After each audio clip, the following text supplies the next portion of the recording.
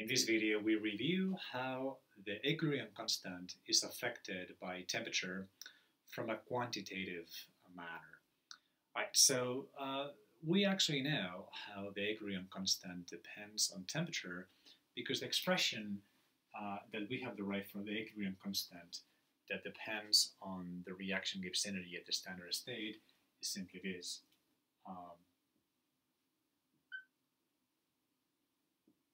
Okay, so here you clearly have temperature dependence on the equilibrium constant, right? So notice that that's your equilibrium constant, and there's the temperature. So, right, the question is, well, what else is there to know here or to derive, where you already have the explicit dependence of the equilibrium constant and temperature in this expression?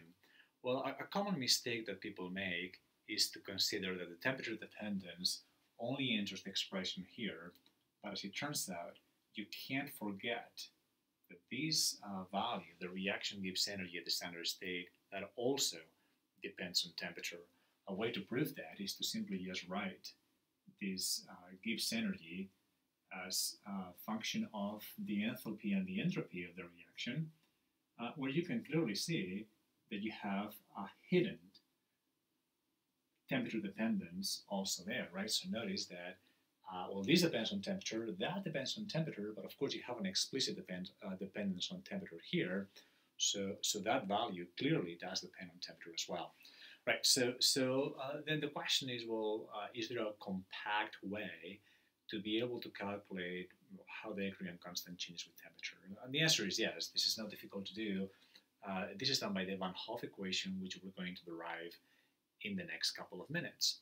Right, so actually our starting point is going to be the logarithmic version of this expression. Okay, so I would take logarithms of that expression. That is just going to be natural log of the equilibrium constant is going to be equal to the minus reaction Gibbs energy at the standard state over RT. But of course we can unfold this reaction Gibbs energy into enthalpy and entropy components, right? So this is going to be minus delta RH, the standard state over RT, and then plus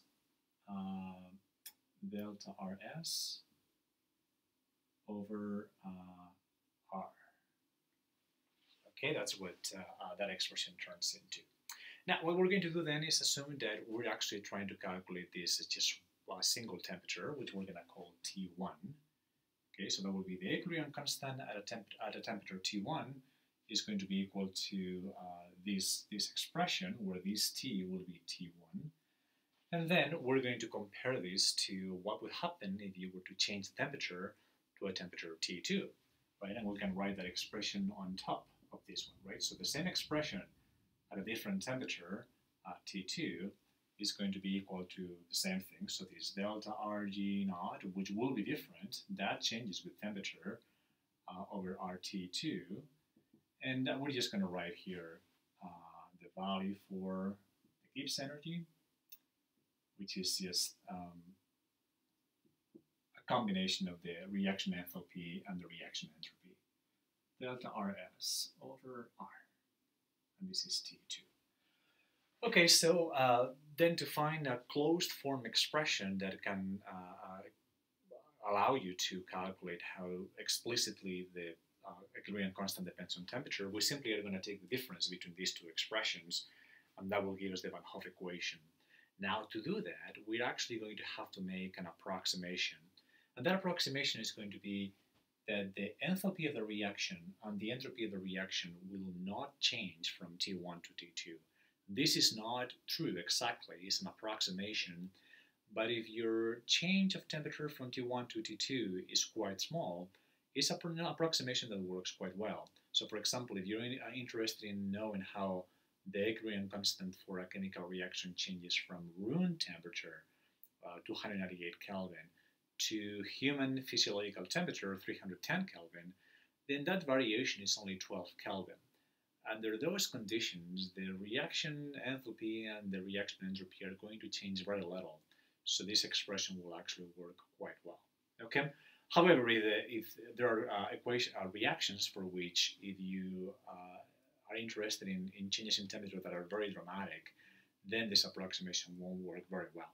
Okay? All right, but that being said, we can simply erase this just for convenience and then take the difference of these two expressions. And notice that conveniently, if we assume that the entropies are the same, then that term cancels out. And then what we're going to get out of this is the following: natural log of k at t2 over k at t1. Okay, notice that that will be the difference of two logarithms, but that is a natural log of the ratio. Okay, this is equal to, we can take a common factor here of this term, right? So that will be minus delta RH over R at the standard state, and then this will just be 1 over T2 minus 1 over T1. Okay, so this is what we call the Van Hoff equation, and it's an equation that allows you easily to calculate exactly how much the equilibrium constant of a chemical reaction or a process changes with temperature. Now, the last thing that we can do in this video then is to make sure that this equation bears out the expectations from Le Chatelier principle that we reviewed in the last video, right? So from those, that discussion said that if you have an endothermic reaction and you increase the temperature, then the equilibrium constant should go up.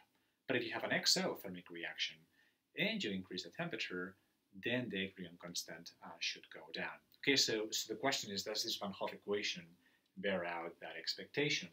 And the answer is yes, right? So let's see how. If you're increasing the temperature, then what happens is that this T2 is larger than T1. So that is going to make this whole parenthesis negative when you're increasing the temperature.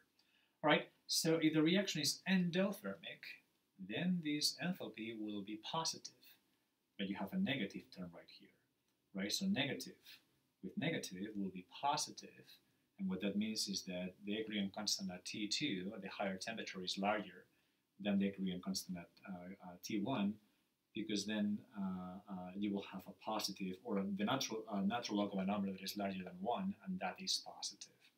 And conversely, if you have an exothermic reaction, what will happen is that this is still negative, but now that is negative, which cancels with this negative, so all this will be positive. Positive with negative is negative, and what that means is that what you have right here is the natural log of a number between 0 and 1.